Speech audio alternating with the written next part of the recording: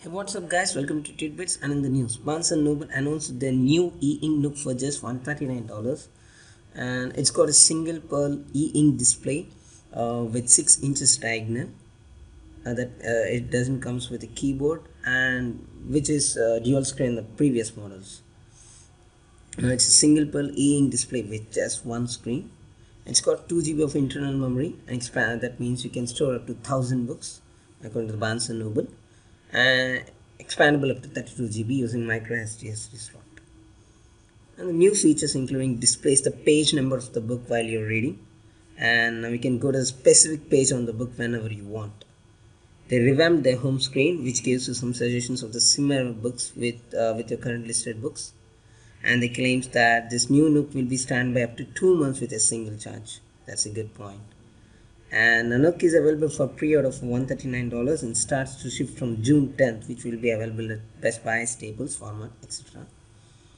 You can get this Barnes & Noble Wi-Fi dual screen, that's older model of Nook, for just $99 on eBay, which was put for sale by Barnes & Nobles, as they are not interested to hold the old stock. They just wanted to get rid of them. And to stay in the competition, Amazon discounted the Kindle 3g price up to $25. So you can get now Kindle 3g for $164. And it's going to be ad supported version of the Kindle 3g. Yes, which of course the ads are not going to display while we are reading books. But everybody's not interested in ads. And they also announced some new offers in their press release that if we spend a $10 amount for a Kindle books, you'll get another free $10 of Amazon.com gift card. We can get thousands of books from now for just $1, including Hunger Games Trilogy and Waterfall Fans, etc. And of course, we know that Amazon is offering a free wireless 3G with no annual or monthly contracts for this version of 3G Kindle. Yes, for more details about the Amazon Kindle and others, please feel free to go to these links which are mentioned in the description. And in other news, Dell launched their new XPS 15Z Ultra Thin Notebook series, which is a sheer competitor of Apple MacBook Air, and this prices ranges from $999 to $1,499. Yes, some models will be 720 pixels HD, and some few models will support 1080p HD, that's True HD. And they comes with aluminum magnesium alloy body, and Dell claiming the 8 hours of battery life. But on the downside comes with a glass display rather than a Gorilla Glass display.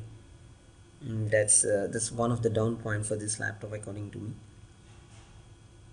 Because recently Lenovo launched some laptops with Gorilla Glass display, and the same as that, it's got it's got chiclet keyboards.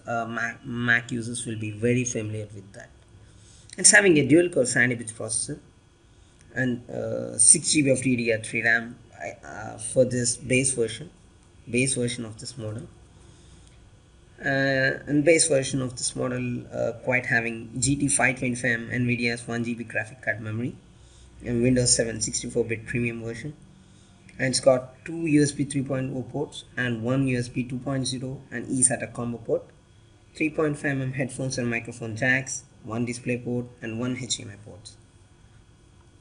And in the news, BlackBerry Torch 2 leaked photos were posted by Technobuffalo. Thanks to the Technobuffalo and their sources, it's similar to the BlackBerry Torch 1. And the release date may be on July, but it's not confirmed. And the BlackBerry Torch runs with version 7 of the very own operating system. And coming to other specs, it has 1.2 GHz processor with QWERTY keyboard, 3.17 inch TFT LCD, that's in 640 x 480 resolution, and that could be better, isn't it? But its previous version of BlackBerry Torch is just 360 x 480, so the 640 x 480 is much better than that, very much better than that. And it's got 768 MB of RAM, and that's previously 512 MB only on BlackBerry Torch 1. It's got 8 GB of internal memory, and we can expand up to 32 GB using micro SD slot. It's got 5 megapixel rear cam with 720 pixels video recording, HD video recording. And that's it for this update. Thanks for watching. Subscribe to my channel, comment, thumbs up my video, and share my video if you like it. Thanks. Bye.